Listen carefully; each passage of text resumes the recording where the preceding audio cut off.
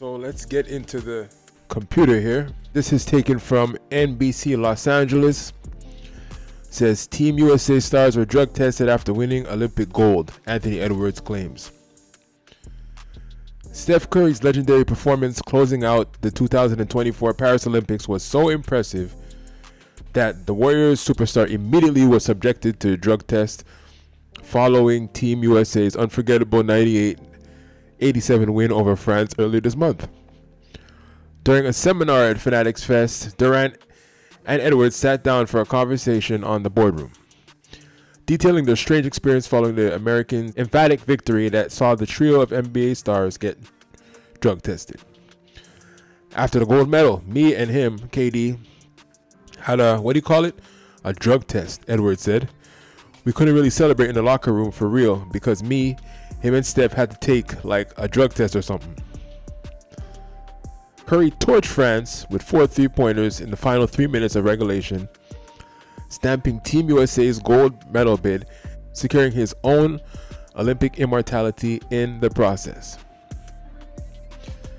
Curry's epic Olympics finale was preceded by an incredible 36-point performance against Serbia to keep the American gold medal dreams alive, with the star point guard's legendary back-to-back showings being so impressive that they apparently warranted a drug screening. The unexpected drug test are a memory that Curry, Durant, and Edwards can look back on with a laugh for the rest of their lives. All right then. Okay, so how is this? How was Steph Curry's performances in 2 games so impressive, so awe-inspiring, so dumbfounding, leaving these guys bewildered to the point where Curry was the first to be drug tested, but yet he was an MVP?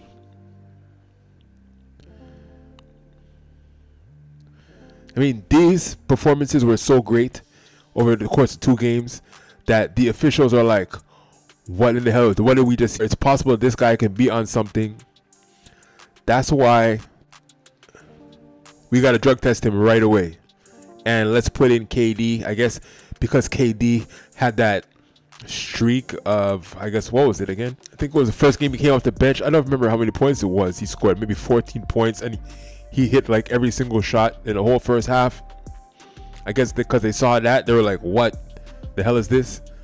All right, and then Anthony Edwards, I suppose, because I think he had led the team in scoring, something like that. He had the most points. I believe that's what it was. Right? But where was LeBron? I mean, where was the MVP of the whole tournament?